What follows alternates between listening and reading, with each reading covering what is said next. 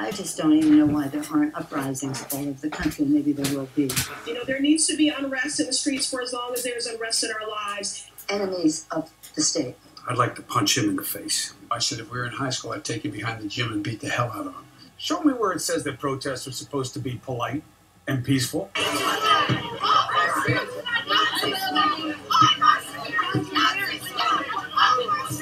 We have to stop demonizing people and realize the biggest terror threat in this country is white men, most of them radicalized up to the right. I would say our country should be more fearful of white men across our country. Punch some people in the face!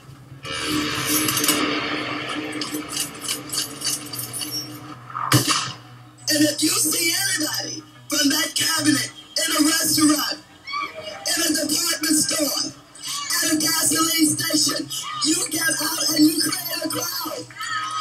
And you push back on them.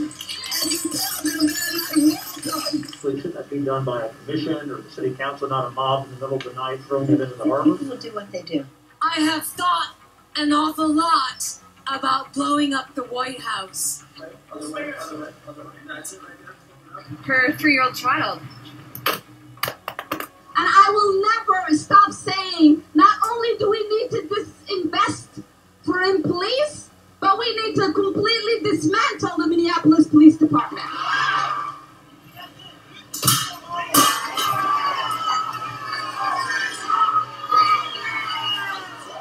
Does anyone believe there'll be less violence in America if Donald Trump is reelected?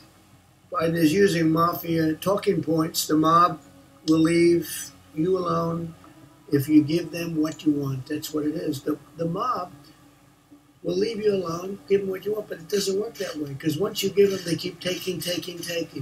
This is the extreme left's agenda for America. They want to appoint radical prosecutors, judges, and federal officials who will set criminals free.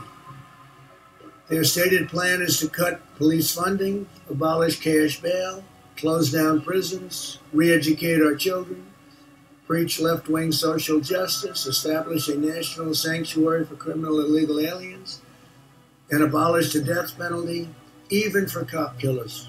And basically it's weakness. It's weakness on behalf of Democrat politicians or Republicans. We don't have problems. You take a look at our cities. Our cities are doing very well. They're safe. They're secure. I spent a lot of time in Texas, as you know, just a couple of days ago, and I was with the governor of Texas, Greg Abbott. He was explaining they wouldn't put up with it for a minute. They just don't have the kind of problems that other people have. Thank you very much. I appreciate it.